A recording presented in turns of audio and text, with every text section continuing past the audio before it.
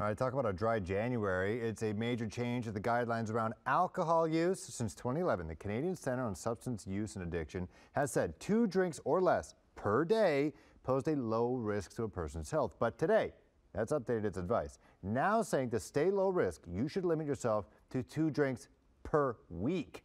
Matt Ingram has more.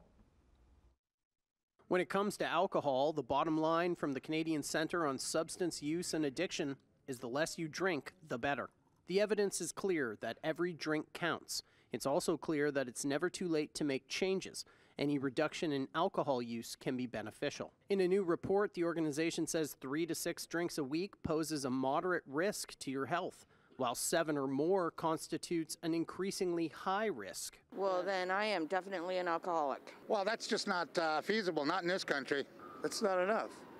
You can't even get a glow at that. The CCSA says the more you drink, the more you increase your risk for 7 types of cancer, most cardiovascular diseases, liver disease, and acts of violence.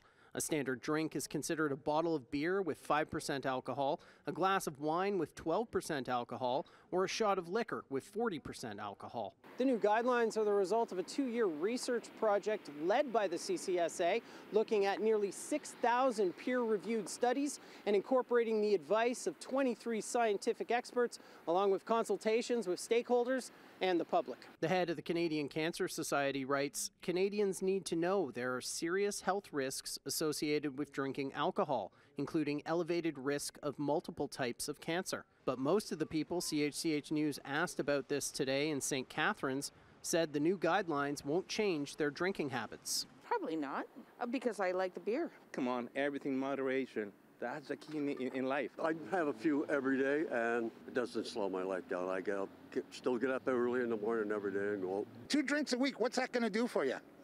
I mean, that doesn't even get you through a day. It's heartbreaking, and I can't even believe it. What, can I have 2 liters of pop? Can I have 2 liters of pop? Well, what's more healthy, 4 beers or 2 liters of Coca-Cola?